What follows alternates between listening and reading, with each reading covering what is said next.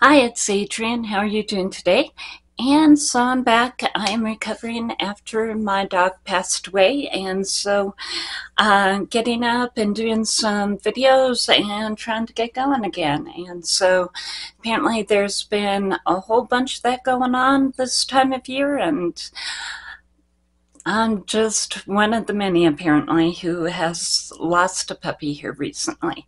And her name was Pippa, and I have a whole video on that if you'd like to see that. And so, but today we're doing new makeup, and so today we're starting off with the Supergoop Glow Oil in the SPF 50, and then I did go ahead and get a new foundation. It's actually skin tint. It's a Revolution Skin Silk. I got mine in shade F2, and so it's definitely a cool color, definitely based on pink. This is kind of the way. So this is without the skin tint, this is with it. And as far as what it's really similar to, the Pretty Fresh by Colourpop. Both of these skin tints have a lot of hyaluronic acid in them. And so the first couple of times that I went ahead and used this one, I went ahead and powdered right after I would put the foundation on. And then this is a Glowish powder by Huda. This one's in Fair, and so I would put on the skin tint foundation and put this on right afterwards. I gotten to the point where I really don't feel that I need to do that, so now I'm just going ahead putting this on, putting my regular products on, and then using this for finishing powder at the end, which is the way that I usually do my makeup. But it did take me a couple of days, a couple of tries to get used to this before I felt comfortable enough to put the powder on at the end instead of at the beginning. And so just to let you know, as far as skin types, most of my adult life I was really, really oily. I'm older now. I'm not as oily. I have a T-zone that's still oily, but my cheeks are pretty normal at this point. So that's what I have on for my foundation. I did go ahead and use the Colourpop lip liner in Brink, and then I used the e.l.f. lip oil, and this one is the one in my jam, and so this is what I have on for my lip combo right now.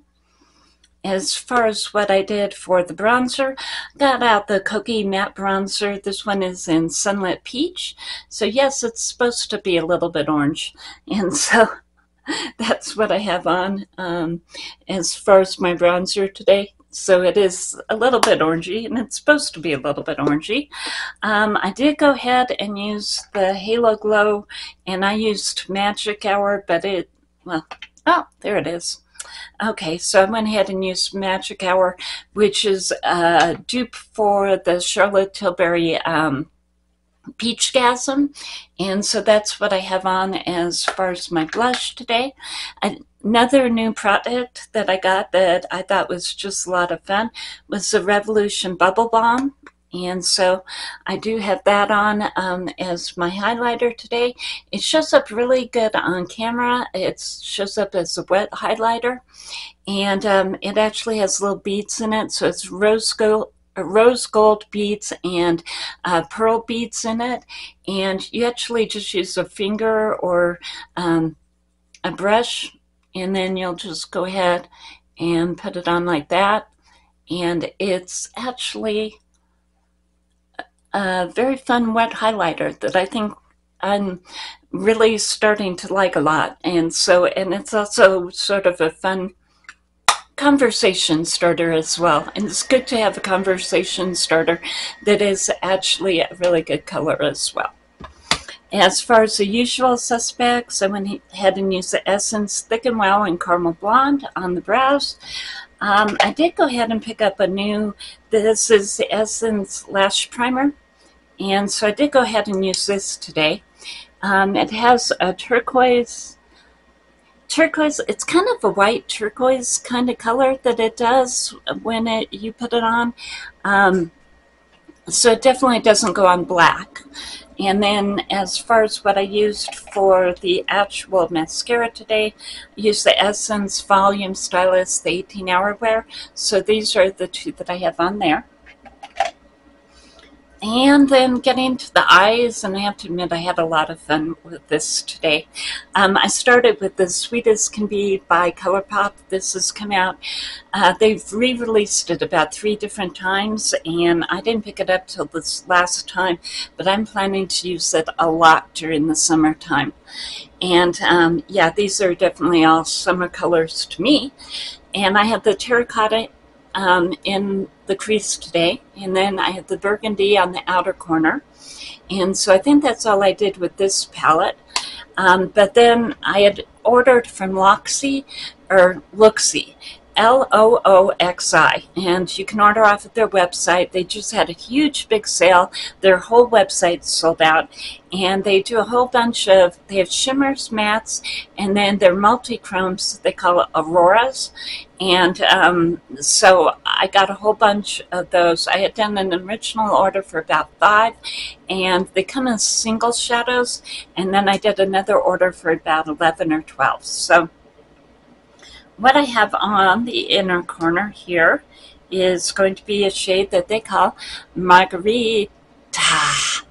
And again, it's Margarit-ahhh with an A-H-H-H-H-H at the end. So that's what I have on the inner corner to about the midpoint. And with these, I did try going ahead and wetting them with a little bit of setting spray. That did not work as well as just going ahead and packing them on with a finger. That worked a lot better. The other one that I have on is one that I oopsed, and I dumped it on the floor, and it's called Red Hot, and it has pink, orange, and gold in there. It's really gorgeous. I have it on the brow bone and in the crease, and I just basically put it over everything else that I had going on the eye, so it's everywhere. And I think it turned out really pretty. I also used a Colourpop gel eyeliner on the bottom, and this is the way that it turned out. So I think for summertime, a whole bunch of these multi-chromes will be amazingly fun. With multi-chromes in general, I suggest putting them on a base. I think the most classic base is going to be a black base, and really what you can do is take like a gel, pardon me, a cream eyeshadow, and put it on a black cream eyeshadow and do that. Or you can use any cream eyeshadow if you wanted to. It just makes the multi-chrome show up better, because with a multi-chrome you have shimmer and you have at least 2 colors, maybe 3 or 4. And so a lot of the time the shimmer will take over and you won't see anything but shimmer. You won't see the colors. And so definitely putting a multi-chrome eyeshadow on a black base, like a black cream eyeshadow base, will give you much more punch to your multi-chromes. But even going ahead and putting them on a powder base like this will, again, it'll still beef up the multi-chrome. Not as much as a cream eyeshadow base will, but it will definitely help get it up there. So that's what I would suggest for most multi-chromes. And that doesn't go for holographic eyeshadows. That's something that's one of my goals for this year. I want to get some holographic eyeshadows and definitely go ahead and play with them. But yeah, that's what I did for today, and the look is looking all bright and sunshiny. And so yeah, I've got at least 2 more months of winter here, but it's fun to be able to put on a look and just feel a lot more spring or summerish than you do, you know, during this time of winter, which is really rough. I thought I would go ahead and mention one other thing when it comes to the Skin Silk. I did go ahead and use the Incognito from WetnWild as far as my concealer, but I also used the Beauty Pie as far as a brightener underneath the eyes, and I also have a bruise right here. I had a dog scratch, and it's pretty much healed, but it's still red. And so this and this are actually really helping out, because even though I really like the finish on this one, it is a little bit light, and these two products are helping it, you know, giving a little bit more coverage. So I wanted to let you know about that. And I think that that's just about the end of the video. So hopefully this time it worked and I don't need to redo it again. So yeah, I'll see you later, and I hope that you have a great day.